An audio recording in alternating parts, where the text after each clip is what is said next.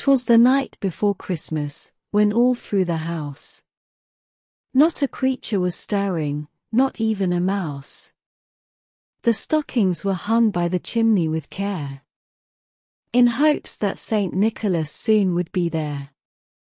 The children were nestled all snug in their beds, while visions of sugar plums danced in their heads. And Mamma in her kerchief, and I in my cap, had just settled our brains for a long winter's nap, when out on the lawn there arose such a clatter. I sprang from the bed to see what was the matter. Away to the window I flew like a flash, tore open the shutters and threw up the sash.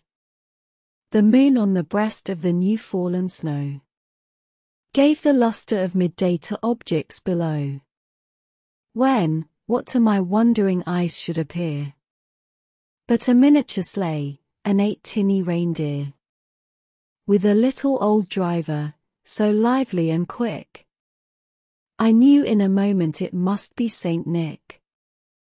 More rapid than eagles his coursers they came, and he whistled, and shouted, and called them by name.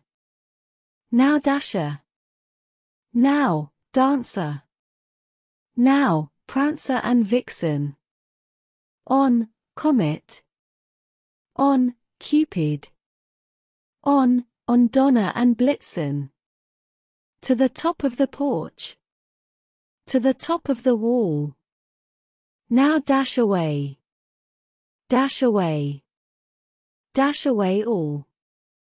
As dry leaves that before the wild hurricane fly, when they meet with an obstacle, mount to the sky.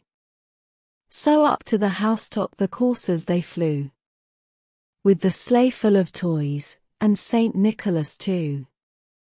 And then, in a twinkling, I heard on the roof the prancing and pawing of each little hoof. As I drew in my head, and was turning around, down the chimney Saint Nicholas came with a bound. He was dressed all in fur, from his head to his foot, and his clothes were all tarnished with ashes and soot. A bundle of toys he had flung on his back, and he looked like a peddler, just opening his pack.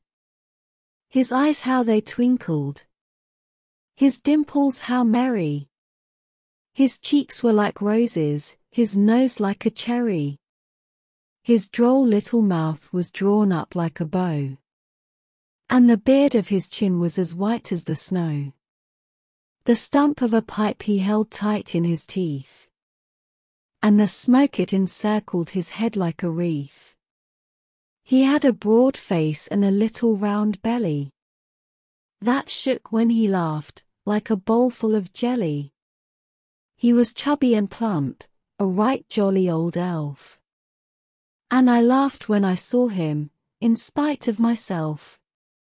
A wink of his eye and a twist of his head soon gave me to know I had nothing to dread.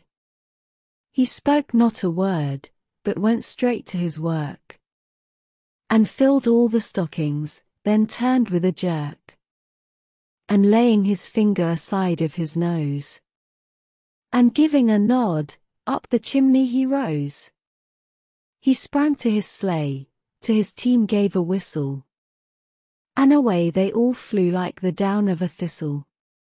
But I heard him exclaim, ere he drove out of sight, "Happy Christmas to all, and to all a good night."